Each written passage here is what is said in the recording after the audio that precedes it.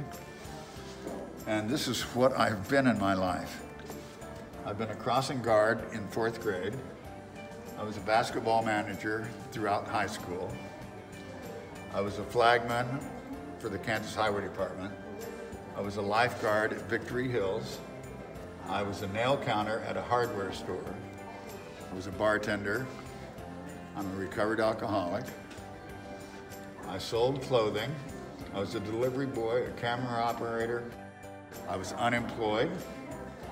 I was an assistant librarian, a dishwasher, a maitre d', a cook, an auction ring man, construction laborer, automobile detailer, a librarian, a special education teacher, a thrift shop worker, and a photographer.